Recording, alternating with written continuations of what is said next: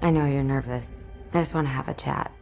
I'm seeing something no one else can see except for me.